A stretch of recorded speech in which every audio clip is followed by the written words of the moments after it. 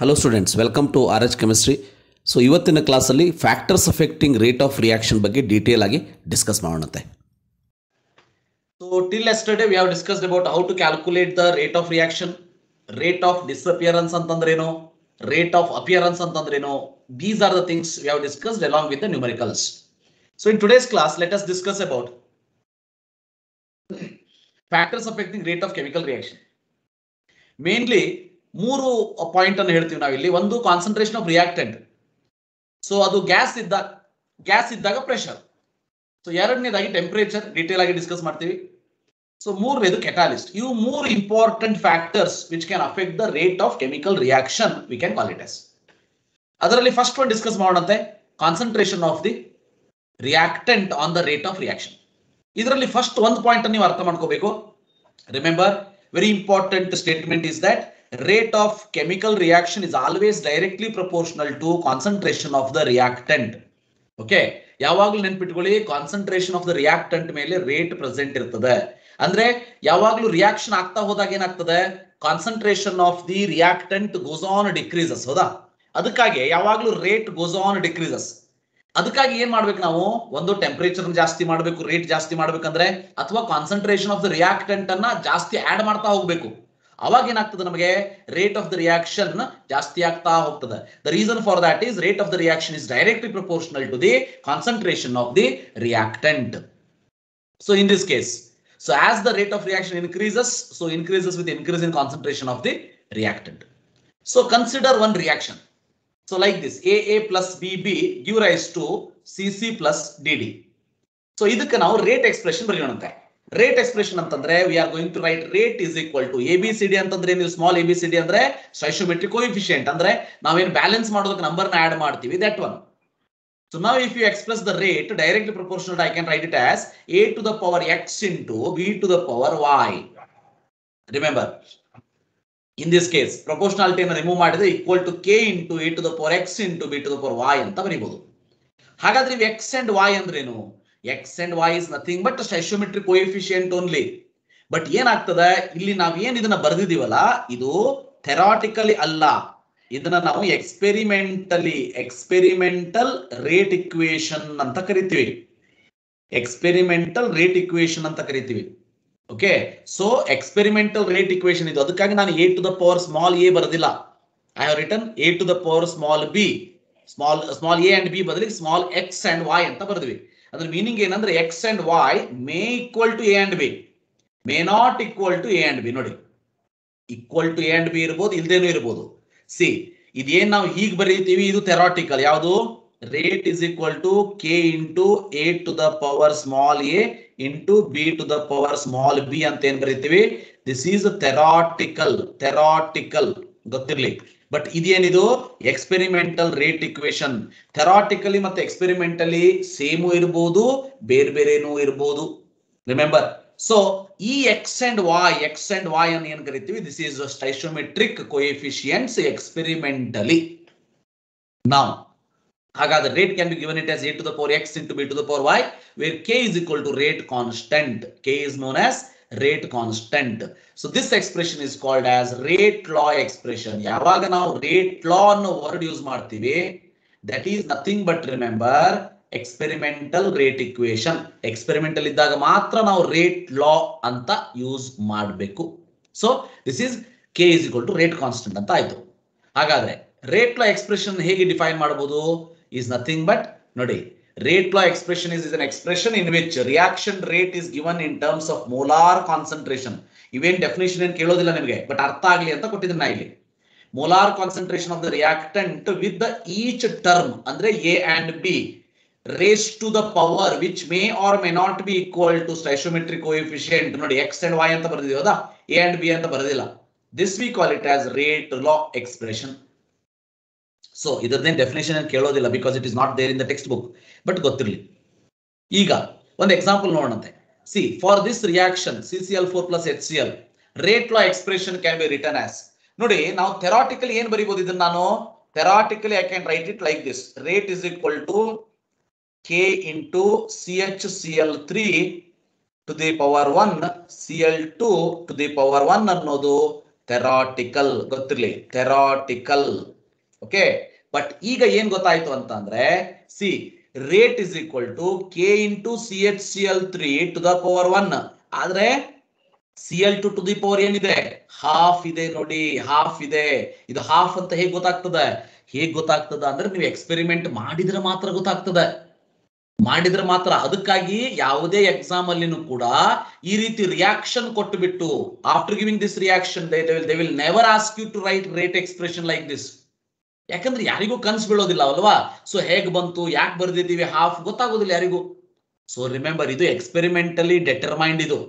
Okay, so ಅದಕ್ಕೆ ಹೇಳಿದ್ದು rate is equal to K into CH3 to the power 1 Cl2 to the power 1 ಅಂತ theoretically ಬರೀತೀವಿ. ಆದ್ರೆ experimental ನಮ್ಗೆ ಏನ್ ಗೊತ್ತಾಯ್ತು, Cl2 to the power half ಅಂತ ಗೊತ್ತಾಯ್ತು. Hence remember, we will express this like this. ಇದು ಒಂದು ರಿಯಾಕ್ಷನ್ ನೋಡಿ.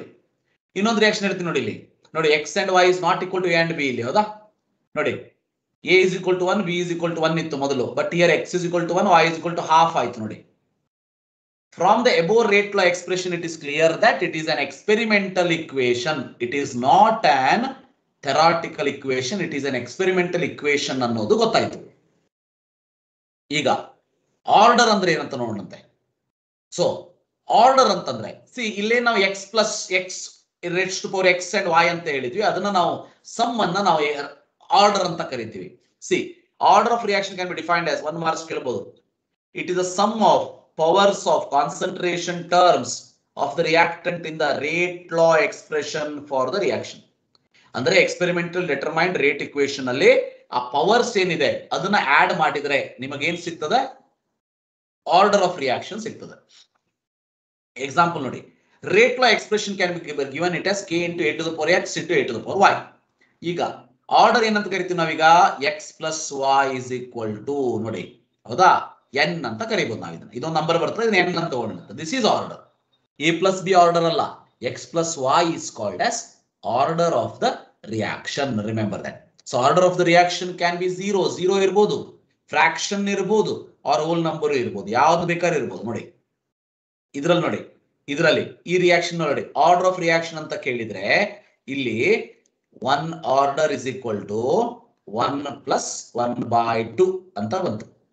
ಹೌದಾ, ಅಂದ್ರೆ 3/2 is the answer for the order of reaction. ಅಂದ್ರೆ ಫ್ರಾಕ್ಷನ್ ಇರ್ಬೋದು, 0ನೂ ಇರ್ಬೋದು. ಸೊ ಮುಂದೆ ಹೇಳ್ತೀನಿ 0 ಆರ್ಡರ್ ರಿಯಾಕ್ಷನ್ ಅಂತ ಹೇಳಿ.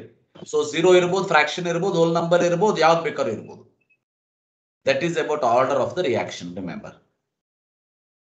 Now calculate the over all order of the reaction from the following rate law expression. 1 mark question ಇದು. 1 ಮಾರ್ಕ್ ಕ್ವಶನ್ ಕೇಳ್ತಾರೆ. ಕೇಳಿದಾಗ ಏನ್ ಮಾಡ್ಬೇಕು ನೋಡಿ, ಎಕ್ಸ್ಪ್ರೆಷನ್ ಈ ರೀತಿ ಕೊಡ್ತಾರೆ ಅಂತ ಇಟ್ಕೊಳ್ಳಿ, ಅವರೇ ಕೊಟ್ಬಿಡ್ತಾರೆ. ಆರ್ಡರ್ ಆಫ್ ರಿಯಾಕ್ಷನ್ ಏನಂತ ಕೇಳ್ತಾರೆ, n ಇಸ್ ಈಕ್ವಲ್ ಟು ಏನಂತ ಬರೆಯೋದು, 2 ಇದೆ, ಇಲ್ಲಿ 1 ಇದೆ, ಹೌದಾ. 2 plus 1 is equal to 3 ಅಂದ್ರೆ x plus y, 2 plus 1 is equal to 3 ಅಂತ ಬರೆಯೋದು. ಥರ್ಡ್ ಆರ್ಡರ್ ರಿಯಾಕ್ಷನ್ ಅಂತ ಆಗ್ತದೆ ಇದು. ಅದೇ ರೀತಿ rate is equal to k into a to the power half plus into b to the power 3/2 ನೋಡಿ, 1/2 plus 3/2 so is equal to 4/2. nothing but 2 is the second order reaction. overall order ಹೇಳ್ತಾ ಇದೀವಿ. Order with respect to A is half. Order with respect to B is 3/2. But overall order is 2. ಅದೇ ರೀತಿ ಯಾವ್ದು ಬೇಕಾದ್ರೂ ಇರ್ಲಿ. Rate is equal to K into A to the power 1, B to the power 2, C to the power half. ಈ ರೀತಿ ಯಾವ್ದು ಬೇಕಾದ್ರೂ ಕೊಡ್ಲಿ. Okay, order is equal to 1 plus 2 plus 1/2 ಅಂತ ಮಾಡಬೇಕು. So like this, remember, we are going to add. So 3 plus half. So 3 plus half ಅಂತಂದ್ರೆ 7/2 ಬಂತು. So like this you can easily write. Next ನೋಡಿ, types of order of reaction. Okay, types of order of reaction. First one is zero order reaction. ಇವೆಲ್ಲ 1 ಮಾರ್ಕಿಗೆ example ಅಂತ ಕೇಳಬಹುದು. They will never ask you, ಗೊತ್ತಿರ್ಲಿ, reaction ಕೊಟ್ಬಿಟ್ಟು order ಯಾವ್ದಂತ ಯಾವಾಗ್ಲೂ ಕೇಳೋದಿಲ್ಲ. ಕೇಳಿದ್ರು famous ಇರೋ examples ಅಂತ ಅಷ್ಟೇ ಕೊಡ್ತಾರೆ. ಯಾವುದೋ ನಮ್ಗೆ ಗೊತ್ತಿಲ್ಲದೆ ಇರೋದು ಹೊಸ ಎಕ್ಸಾಂಪಲ್ ಕೊಟ್ಬಿಟ್ಟು they will never ask you what is order. ಯಾಕಂದ್ರೆ order of the reaction is ಎಕ್ಸ್ಪೆರಿಮೆಂಟಲಿ ಡೆಟರ್ಮೈನ್ಡ್ ಆಗಿರೋದಕ್ಕೆ such question cannot be framed ಅನ್ನೋದು ಗೊತ್ತಿರಲಿ. ಆರ್ಡರ್ ರಿಯಾಕ್ಷನ್ ಎಕ್ಸಾಂಪಲ್ ನೋಡಿ, A give rise to B. Okay, rate is equal to K into A to the power 0 ಅಂತ ಬರಿತೀವಿ. What is the meaning of this? a to the power 0 ಅಂದ್ರೆ ಏನಾಯ್ತು ಇಲ್ಲಿ is equal to k ಆಯ್ತು ಹೌದಾ ಅಂದರೆ so rate of the reaction is independent of the concentration ಅಂತ ಆಗ್ಬಿಡ್ತದಲ್ಲೋ rate of the reaction concentration ಮೇಲೆ ಡಿಪೆಂಡ್ ಇಲ್ಲ ಅಂತ ಆಯ್ತು ಅದನ್ನೇ ನಾವು ಝೀರೋ ಆರ್ಡರ್ ಅಂತ ಕರಿತೀವಿ so zero order can be defined as rate of the reaction is independent of the initial concentration of the reactant. Very important. Zero order ತಂದ ತಕ್ಷಣ ಏನು ನೆನಪಾಗಬೇಕು so rate of reaction is independent of initial concentration of the reactant. ಅಂದ್ರೆ ಅದು ಹ್ಯಾಂಗ್ independent ಆಗಿರ್ತದೆ ಹಂಗಾದ್ರೆ ನೋಡಿ ಒಂದು example ಹೇಳ್ತೀನಿ ಇನ್ ಝೀರೋ ಆರ್ಡರ್ ರಿಯಾಕ್ಷನ್ ಏನಾಗ್ತದೆ ಅಂದ್ರೆ rate of reaction is equal to rate constant ಗೊತ್ತಿರಲಿ 1 ಮಾರ್ಕ್ಸ್ ಕ್ವಶನ್ ಕೇಳಬಹುದು which is the order of the reaction if rate of the reaction equal to rate constant 1 marks ಗೆ ಕೇಳಬಹುದು ಇಂತ point ಅನ್ನು ನೆನಪಿಟ್ಕೊಳ್ಳಿ ಈಗ ಒಂದು example ನೋಡೋಣಂತೆ see NH3 decomposition on platinum surface N2 plus 3H2 is going to form what is the meaning of this zero order ಇಲ್ಲಿ ನೋಡಿ the meaning of this is ನೀವು ಎಷ್ಟೇ ಅಮೋನಿಯಾ ತಗೊಂಡು ಹೀಟ್ ಮಾಡಿ N2 plus 3H2 ಆಗೋದಿಲ್ಲ ಎಲ್ಲಿವರೆಗೆ ಆಗೋದಿಲ್ಲ till you introduce gold or platinum surface to the reaction ನೋಡಿ ಸಿ ಎಲ್ಲಾ ಕೆಟಲೈಸ್ಡ್ ರಿಯಾಕ್ಷನ್ ಝೀರೋ ಆರ್ಡರ್ ಅಲ್ಲ ಎಲ್ಲಾ ಕಡೆ ಬೇರೆ ಕಡೆ ಏನಾಗ್ತದೆ ರಿಯಾಕ್ಷನ್ ಆಗ್ತದೆ ಕೆಟಾಲಿಸ್ಟ್ ಅವಶ್ಯಕತೆ ರೇಟ್ ಆಫ್ ರಿಯಾಕ್ಷನ್ ಇನ್ಕ್ರೀಸ್ ಮಾಡೋದ್ರಲ್ಲಿ ಬರ್ತದೆ ಬಟ್ ಇಂತಹ ರಿಯಾಕ್ಷನ್ ದೊಳಗೆ ಮೀನಿಂಗ್ ಏನು ನೀವು ಪ್ಲಾಟಿನಮ್ ಅನ್ನ ಆಡ್ ಮಾಡದೇ ಇದ್ರೆ ಈ ರಿಯಾಕ್ಷನ್ ಆಗೋದಿಲ್ಲ ಅಂದ್ರೆ ಮೀನಿಂಗ್ ಏನಾಯ್ತು independent of concentration of ammonia ಅಂತ ಆಯ್ತು ಹೌದಲ್ಲ ಅಮೋನಿಯಾ ನೀವು ಎಷ್ಟೇ ಆಡ್ ಮಾಡಿ ಪ್ಲಾಟಿನಮ್ ಆಡೇ ಮಾಡಿಲ್ಲ ರಿಯಾಕ್ಷನ್ ಆಗೋದೇ ಇಲ್ಲ this we what we call it as zero order reaction ಎರಡನೇ ಎಕ್ಸಾಂಪಲ್ ನೋಡಿ 2HI ಗೋಲ್ಡ್ ಸರ್ಫೇಸ್ ಇದು ಗೋಲ್ಡ್ ಸರ್ಫೇಸ್ AU ಇದು gold surface of the gold HI undergo decomposition ಇಲ್ಲಿ HI ಮೇಲೆ ಎಷ್ಟೇ HI ಹಾಕಿದ್ರು ಆಗೋದಿಲ್ಲ ಎಲ್ಲಿವರೆಗೆ ನೀವು AU ಅನ್ನ ಇಂಟ್ರೊಡ್ಯೂಸ್ ಮಾಡಲಿಲ್ಲ ಅಂದ್ರೆ ಆಗೋದಿಲ್ಲ ಸಿಮಿಲರ್ಲಿ ಫಾರ್ಮೇಶನ್ ಆಫ್ HCl ಬಹಳ ಫೇಮಸ್ ಎಕ್ಸಾಂಪಲ್ ಇದು H2 plus Cl to 2HCl ಆಗ್ತದ ಅಂತ ಇಟ್ಕೊಳ್ಳಿ ಈ ರಿಯಾಕ್ಷನ್ ಏನಿದೆಯಲ್ಲ ನೀವೇನಾದ್ರೂ ಡಾರ್ಕ್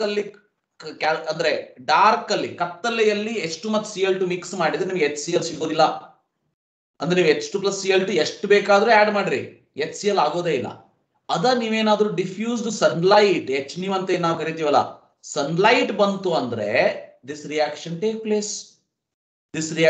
ಪ್ಲೇಸ್ ಅದ್ರ ಮೀನಿಂಗ್ ಏನು ಈ ರಿಯಾಕ್ಷನ್ ಡಿಫ್ಯೂಸ್ಡ್ ಸನ್ಲೈಟ್ ಮ್ಯಾಗ depend concentration of H2 and Cl2 ಅಲ್ಲ ಹಾಗಂತೇಳಿ ನೀವು ಕೇಳ್ಬೋದು ಸರ್ H2 ಮತ್ತು Cl2 ಇಲ್ದೇನೆ ಸನ್ಲೈಟ್ ಮೇಲೆ ಯಾಕೆ ಆಗ್ತದೆ ಅಂತ ಹೇಳಿ ಹಂಗಲ್ಲದು ಹಂಗ ಥಿಂಕ್ ಮಾಡೋಂಗಿಲ್ಲ H2 Cl2 ಇಲ್ದೆ ಹೋದ್ರೆ HCl ಹೆಂಗ ಆಗ್ಬೇಕು H2 Cl2 ಬೇಕೇ ಬೇಕು ಅದ್ರ ಜೊತೆಗೆ ಸನ್ಲೈಟ್ ಇಲ್ಲ ಅಂದ್ರೆ ರಿಯಾಕ್ಷನ್ ಆಗೋದಿಲ್ಲ ಅದ್ರದ್ದು ಮೀನಿಂಗ್ ಇದು this is what we called as zero order reaction ಬಹಳ simple either this example R this example ನೆನ್ಪಿಟ್ಕೊಳ್ಳಿ ಝೀರೋ ಆರ್ಡರ್ ಗೆ ಎಕ್ಸಾಂಪಲ್ ಕೊಟ್ಟು ಕೇಳಬಹುದು ಅವಾಗ ಏನ್ ಮಾಡಬೇಕು ಕೆಟಾಲಿಸ್ಟ್ ಇರಬೇಕು ಇಲ್ಲ ಡಿಫ್ಯೂಸ್ ಸನ್ಲೈಟ್ ಅಂತ ಕೊಟ್ರೆ ಝೀರೋ ಆರ್ಡರ್ ಅಂತ ಬರ್ಬಿಡೋದು ಈಗ ಬೇರೆ ಯಾವುದೋ ಹೊಸ ರಿಯಾಕ್ಷನ್ ಕೊಟ್ಬಿಟ್ಟು ವಾಟ್ ಈಸ್ ಆರ್ಡರ್ ಅಂತ ಕೇಳೋದಿಲ್ಲ ಇಲ್ಲಿ ಏನ್ ನಾವು ಡಿಸ್ಕಸ್ ಮಾಡಿದೀವಿ ಅಥವಾ ಟೆಕ್ಸ್ಟ್ ಬುಕ್ ಅಲ್ಲಿ ಇದೆ ಆ ರಿಯಾಕ್ಷನ್ ಅನ್ನ ಮಾತ್ರ ಕೇಳಬಹುದು ಗೊತ್ತಿರಲಿ this is about zero order reaction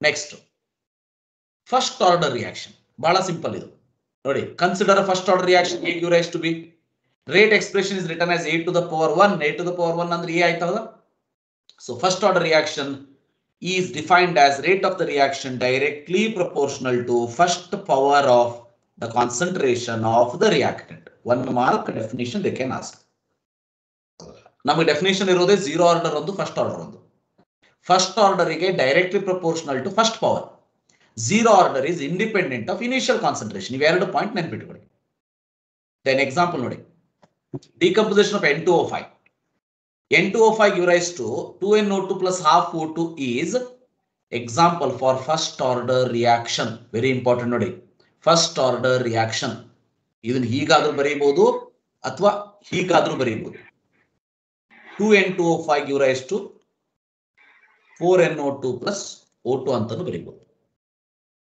this also you can write see ಹಾಗಂತ ಹೇಳಿ 2 ಇದೆ ಅಂತ ಹೇಳಿ ಸೆಕೆಂಡ್ ಆರ್ಡರ್ ರಿಯಾಕ್ಷನ್ ಅಲ್ಲ ಅದು ಮತ್ತೆ 2 ಇದೆ ಅಂತ ಹೇಳಿ ಸೆಕೆಂಡ್ ಆರ್ಡರ್ ರಿಯಾಕ್ಷನ್ ಅಲ್ಲ ಗೊತ್ತಿರಲಿ it is the first order reaction only okay first order reaction only ಅದಕ್ಕೆ ನೀವು ಇದನ್ನಾರು ಬರೀರಿ ಇದನ್ನಾರು ಬರೀರಿ ಅಂದ್ರೆ ನಾ ಹೇಳಿದ್ನಲ್ಲ ಎಕ್ಸ್ಪೆರಿಮೆಂಟಲಿ ಡೆಟರ್ಮೈನ್ಡ್ ಅಂತ ಹೇಳಿ. So like this. ಎಸ್, ಎರಡನೇದು ನೋಡಿ, ಇಲ್ಲಿ ರೇಟ್ ಎಕ್ಸ್ಪ್ರೆಷನ್ ನೋಡಿ ಈ ರೀತಿ ಬರೀತೀವಿ, N2O5 to the power 1 ಅಂತ ಬರೀತೀವಿ. ಅಮೋನಿಯಂ ನೈಟ್ರೇಟ್ ನೋಡಿ NH4NO2 N2+2H2O. ಇಲ್ಲಿ ನೋಡಿ, ಇಲ್ಲಿ ನಂಬರು ಒಂದೇ ಇದೆ, ಆರ್ಡರ್ ಒಂದೇ ಇದೆ. ಓಕೆ, ಇದ್ರೊಳಗೆ ಒಂದಿದೆ ಅಂತ ಹೇಳ್ಬೋದು, ಅದನ್ನ ಹಿಂಗೂ ಬರೀಬಹುದು ಅಂತ ಹೇಳಿದ್ರು. 2N2O5 to 4NO2 plus O2 ಅಂತ ಬರೀಬಹುದು 1. ಅವಾಗ್ಲೂ ರೇಟ್ ಸೇಮೇ ಇರ್ತದೆ. ಅಂದ್ರೆ ಇದನ್ನೇನಾದ್ರೂ ನೀವು ಬ್ಯಾಲೆನ್ಸ್ ಮಾಡೋದ್ರೆ ನೀವು ಇಲ್ಲಿ 2 ಆಡ್ ಮಾಡಿ, ಇಲ್ಲಿ 2 ಆಡ್ ಮಾಡಿ, ಇಲ್ಲಿ 4 ಆಡ್ ಮಾಡಿದ್ರು ಆರ್ಡರ್ ಚೇಂಜ್ ಆಗೋದಿಲ್ಲ. ಯಾಕಂದ್ರೆ ಆರ್ಡರ್ ಈಸ್ ಎಕ್ಸ್ಪೆರಿಮೆಂಟಲ್ ಡೆಟರ್ಮೈನ್ಡ್. ಆರ್ಡರ್ ಏನು ಚೇಂಜ್ ಆಗೋದಿಲ್ಲ, ಗೊತ್ತಿರ್ಲಿ, ಆರ್ಡರ್ ಏನು ಚೇಂಜ್ ಆಗೋದಿಲ್ಲ. ನೋಡಿ ಇನ್ನೊಂದು example, S2O2 gives S2O plus half O2.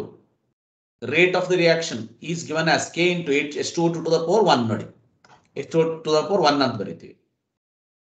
These are all first order reaction. ಯಾವ್ದಾದ್ರು ಒಂದು ಎಕ್ಸಾಂಪಲ್ ನೆನ್ಪಿಟ್ಕೊಳ್ಳಿ, ಅವ್ರು ಕೇಳಿದ್ರೆ ಹೇಗೆ what is first order reaction given example ಅಂತ ಹೇಳಿ ಕೇಳಿದ್ರೆ ಬೇಕು. ಸೆಕೆಂಡ್ ಆರ್ಡರ್ ರಿಯಾಕ್ಷನ್ ಡೆಫಿನಿಷನ್ ಇಲ್ಲ, ಡೈರೆಕ್ಟ್ ಆಗಿ ಎಕ್ಸಾಂಪಲ್ ನೆನ್ಪಿಟ್ಕೊಳ್ಳಿ. ಡೆಫಿನಿಷನ್ ಕೇಳಿದ್ರು ಏನ್ ಬರೆಯೋದು, directly proportional to second power of the concentration terms of reactant in the experimental ಡೆಟರ್ಮೈನ್ಡ್ rate equation ಅಂತ ಬರೆಯೋದು. ಸೆಕೆಂಡ್ ಆರ್ಡರ್ ರಿಯಾಕ್ಷನ್ ನೋಡಿ, formation of hydrogen iodide H2 plus I to 2HI. Second order ನೋಡಿ, H2 to the power 1 I2 to the power 1. Saponification of methyl acetate ನೋಡಿ, CH+COH plus NaOH CSCO Na plus CSCOH. Second order reaction 1 ಇದೆ ಹೌದಾ ನೋಡಿ. Decomposition of NO2, so 2NO2 gives rise to 2NO plus O2. Second order reaction ನೋಡಿ, NO2 to the power 2 ಅಂತ ಇದೆ. ಇವೆಲ್ಲ second order reaction. ಯಾವ್ದಾದ್ರು ಒಂದು example ನ ನೆನ್ಪಿಟ್ಕೊಳ್ಳಿ, ಪ್ರಾಕ್ಟೀಸ್ ಮಾಡಿ. ಥರ್ಡ್ ಆರ್ಡರ್ ರಿಯಾಕ್ಷನ್, ಇದಕ್ಕೂ ಡೆಫಿನೇಷನ್ ಇಲ್ಲ ನಮಗೆ, ನೆನ್ಪಿಟ್ಕೊಳ್ಳಿ. Combination of NO plus O2 ನೋಡಿ, 2NO plus O2 2NO2 3 ಇದೆಯಾ, ಇಲ್ಲಿ 3 ಇದೆ ಹೌದಾ. ಸೊ ಥರ್ಡ್ ಆರ್ಡರ್ ರಿಯಾಕ್ಷನ್, ಅದು ಇದೆ ಅಂತ ಅಲ್ಲ, ಇದು ಎಕ್ಸ್ಪೆರಿಮೆಂಟಲಿ also 3, theoretically also 3, like this. Reduction of FeCl3 by SnCl2 ನೋಡಿ, 2FeCl3 plus SnCl2, 2FeCl2 plus SnCl4. This is an example for third order reaction. Like this, rate expression can be written like this, right? So this is the order of reaction, different types. Idishtರಲ್ಲಿ one question ಅನ್ನ 1 mark ಗೆ ನಾವು expect ಮಾಡಬಹುದು, ಗೊತ್ತಿರಲಿ. Next we'll move to fractional order. Fractional order ಅಂದ್ರೆ fraction ಇರ್ತದೆ ಅಷ್ಟೇ order ನೋಡಿ. Decomposition of acetaldehyde at 723 Kelvin, CH3CHO give rise to CH4 plus CO. It's a half order 3/2 order reaction ನೋಡಿ, 3/2 order of reaction is 3/2. Similarly, formation of HBr, H2 plus Br to 2HBr, H2 raised to 1, Br raised to 1/2. So overall order is 3/2 ನೋಡಿ, overall order is 3/2. These are all fractional order reaction. ಯಾವ್ದಾದ್ರು ಒಂದನ್ನ practice ಮಾಡಿ ನೆನಪಿಟ್ಕೊಳ್ಳಿ. Next, units of rate constant. Units of rate constant ಗೆ direct ಆಗಿ ನೀವು expression ನೆನ್ಪಿಟ್ಕೊಳ್ಳಿ. ಇಲ್ಲಿ ಕೇಳೋದು ಯಾವುದು, 0 order, first order, second order ಅಷ್ಟೇ. ಅದು ನಾ ಇಲ್ಲಿ ಏನ್ ತೋರಿಸ್ತಾ ಇದ್ದೀನಿ, ಕಾಂಪಿಟೇಟಿವ್ ಎಕ್ಸಾಮಿಗೂ ಕೂಡ ಯಾವ ಆರ್ಡರ್ ಬೇಕಾದ್ರೂ ಕೇಳಿ, ನಾವು you can easily right the rate constant expression, rate constant unit, ಅದಕ್ಕಾಗಿ ತೋರಿಸ್ತಾ ಇದ್ದೀನಿ ನೋಡಿ. ಈಗ ರೇಟ್ ಕಾನ್ಸ್ಟೆಂಟ್ ಎಕ್ಸ್ಪ್ರೆಷನ್ ನ ಹೇಗೆ ನಾವು ಎಕ್ಸ್ಪ್ರೆಸ್ ಮಾಡಬಹುದು ನೋಡಿ, AA plus BB give rise to CC plus DD ಹೌದಾ. Rate law expression can be written like this, already ಹೇಳಿದ್ವಿ. Order can be expressed like this, right? Sorry, order ಬೇಡ ಇಲ್ಲಿ ನಮಗೆ. This rearrangement can be written like this, K is equal to rate divided by A to the power X into B to the power Y. ನಮ್ಗೆ already ಗೊತ್ತಿದೆ, ರೇಟಿನ ಒಂದು unit mole per litre per second ಬರೆದು ಬಿಡ್ತೀವಿ, right ನೋಡಿ. A ಅಂದ್ರೆ ಏನು, concentration ಹೌದಾ. Concentration unit ಏನು, mole per litre. Concentration unit mole per litre, mole per litre to the power X, right. Mole per litre to the power Y ಅಂತ ಬರೆಯೋಣ, right. So like this. Then mole per litre per second divide by mole per litre to the power X plus Y ಅಂತ ಬರೀಬಹುದಾ ನೋಡಿ.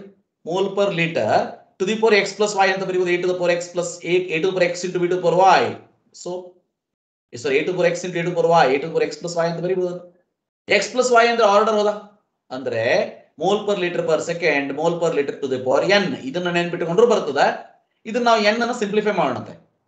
ಇಲ್ಲಿ ನೋಡಿ, N is good X plus Y ಆಯ್ತದ. So K is equal to mole per liter per second divided by mole to the power n ಒಳಗಡೆ ತಗೊಂಡು ಬನ್ನಿ, litre to the power minus n ಆಯ್ತು. ಈಗ ಇವೆರಡನ್ನು ಮೇಲ್ಗಡೆ ತಗೊಂಡೋಗಿ ನ್ಯೂಮರೇಟರ್ಗೆ. you are going to get mole to the power 1 minus 1 per second, mole to the power minus n, L to the power n. Simplify ಮಾಡಿದಾಗ ಏನು ಬಂತು ನೋಡಿ, mole to the power 1 minus n, L to the power ಅಂದ್ರೆ liter to the power n minus 1 per second ಅಂತ ಬಂತದ. ಅಂದ್ರೆ this is the final expression you can remember for competitive exam point of view. Competitive exam point of view ಇಷ್ಟನ್ನ ನೀವು ನೆನಪಿಟ್ಕೊಳ್ಬಹುದು. So ಈಗ ನೋಡಿ, zero order ಇದ್ರೆ ಇಷ್ಟೆಲ್ಲ ತಲೆ ಕೆಡಿಸ್ಕೊಳ್ಳೋ ಅವಶ್ಯಕತೆ ಇಲ್ಲ. ಝೀರೋ ಆರ್ಡರ್ ಏನ್ ಮಾಡ್ರಿ, 1 ಮೈನಸ್ 0 ಅಂದ್ರೆ ಮೋಲ್ ಆಯ್ತು ಹೌದಾ. ಇಲ್ಲಿ n 0 ಆಯ್ತು, ಪರ್ ಲೀಟರ್ ಆಯ್ತು, ಪರ್ ಸೆಕೆಂಡ್ ಆಯ್ತು ಅಷ್ಟೇ. ಓಕೆ, ಇದೇ 1 ಇತ್ತಂದ್ರೆ 1 ಮೈನಸ್ 1 0 ಅಂದ್ರೆ ಇದು ಇಲ್ಲ, ಇದು ಹೋಯ್ತು, ಪರ್ ಸೆಕೆಂಡ್ ಅಷ್ಟೇ ಉಳಿತು 1 ಇದ್ದಾಗ. ಈ ರೀತಿ ಇಲ್ಲಿ ನೋಡಿ, ಆರ್ಡರ್ 0 ಯೂನಿಟ್ ತಗೊಳ್ಳೋಣಂತೆ. 0 ಆರ್ಡರ್ ಇದ್ದಾಗ mole per litre per second. First ಇದ್ದಾಗ ಪರ್ ಸೆಕೆಂಡ್ ನೋಡಿ, ಇದು ಹೋಯ್ತು. 2 ಇದ್ದಾಗ 2 ಅಂತ ಮಾಡಿದಾಗ ಪರ್ ಮೋಲ್ ಆಯ್ತು, ಇದು per mole litre per second ಆಯ್ತು. ಇವು 3 ನೆನ್ಪಿಟ್ಕೊಂಡ್ರೆ ಸಾಕು ನಮಗೆ. ಓಕೆ, ಇದರಲ್ಲಿ ಒಂದು ಸಾರಿ ಕ್ವಶನ್ ಕೇಳಿದಿದೆ, ಯಾವ ರೀತಿ ಅಂತಂದ್ರೆ, if unit of rate constant and rate of reaction is same, then what is the order of reaction ಅಂತ ಕೇಳಿದ್ರೆ. ಓಕೆ, ಸೊ ಆನ್ಸರ್ ಏನಾಗ್ತದೆ ಇಲ್ಲಿ, 0 ಆರ್ಡರ್ ಅಂತ ಆಗ್ತದೆ. ಯಾಕೆ ಹೇಳಿ, ಯಾಕಂದ್ರೆ ರೇಟ್ ಆಫ್ ರಿಯಾಕ್ಷನ್ ಯೂನಿಟ್ ಕೂಡ mole per litre per second ಹೌದಾ. Rate of reaction concentration by time. 0 order unit ಕೂಡ rate constant into, so mole per litre per second unit of K. ಅದಕ್ಕೆ 0 order is the answer. Very important. ಈ ರೀತಿ questions ಅನ್ನ ಕೇಳಬಹುದು, ಗೊತ್ತಿರಲಿ. ಇನ್ನೊಂದು type question ಕೇಳಿದ್ದಂದ್ರೆ ಇದನ್ನ 1 ಮಾರ್ಕ್ಸ್ ಕೇಳಿದ್ದೆ, ಬಹಳ ಸರಿ ಕೇಳಿದ್ದೆ. ಪ್ರೀವಿಯಸ್ ಇಯರ್ ಕ್ವಶನ್ಸ್ ಕಳಿಸ್ತೀನಿ ನಾನು, ಅದು ನೋಡೋಂತ್ರಿ. ನೋಡಿ, K is equal to 2 × 10⁻³ per second ಅಂತ ವ್ಯಾಲ್ಯೂ ಕೊಡ್ತಾರೆ. ವಾಟ್ ಇಸ್ ಆರ್ಡರ್ ಅಂತ ಕೇಳ್ಬಿಡ್ತಾರೆ. ನೀವು ವ್ಯಾಲ್ಯೂ ಬಗ್ಗೆ ತಲೆ ಕೆಡಿಸ್ಕೊಳ್ಳೋಂಗಿಲ್ಲ, ವ್ಯಾಲ್ಯೂ ಬಗ್ಗೆ ತಲೆ ಕೆಡಿಸ್ಕೋಬಾರ್ದು, ಓನ್ಲಿ ಇದನ್ನಷ್ಟೇ ನೋಡ್ಬೇಕು. ಪರ್ ಸೆಕೆಂಡ್ ಇದೆಯಾ, ಆರ್ಡರ್ ಇಸ್ 1 ಅಂತ ಹೇಳೋದು. ನೋಡಿ, ಈ ರೀತಿ K is equal to 2.3 × 10⁻³ mole per litre per second ಅಂತ ಕೊಡ್ತಾರೆ. ಇದನ್ನಷ್ಟೇ ನೋಡ್ಬೇಕು, ಇದು ನೋಡಬಾರ್ದು. So order of reaction is 0. ನೋಡಿ, ಇದನ್ನಷ್ಟೇ ನೋಡ್ಬೇಕು, mole per litre per second. Order is ಇಲ್ಲಿ ರಾಂಗ್ ಆಗಿದೆ, per mole litre per second. Order of reaction is 2. ಈ ರೀತಿ ಕ್ವಶನ್ಸ್ ಅನ್ನ ಕೇಳಬಹುದು, ಪರ್ ಮೋಲ್ ಆಗಬೇಕು. So order is 2. Such questions can be expressed asked for 1 mark. Important ನೆನಪಿಟ್ಕೊಳ್ಳಿ, 1 marks ಕೇಳಬಹುದು. This is about order of the reaction and identifying the order based on rate constant. Okay, this is about today's class. So ಮುಂದಿನ ಕ್ಲಾಸಲ್ಲಿ ಮಾಲಿಕ್ಯುಲಾರಿಟಿ of reaction, order and ಮಾಲಿಕ್ಯುಲಾರಿಟಿ difference, ಅದಾದಮೇಲೆ derivation of rate constant of first order and 0 order discuss ಮಾಡೋಂತೆ. Very important. ಇವತ್ತು ಮತ್ತು ಹಿಂದಿನ ಕ್ಲಾಸಲ್ಲಿ discuss ಮಾಡಿರೋದನ್ನು practice ಮಾಡಿ ಓದಿ. Remember always, hard work is the only way to success. Thank you. Have a nice day.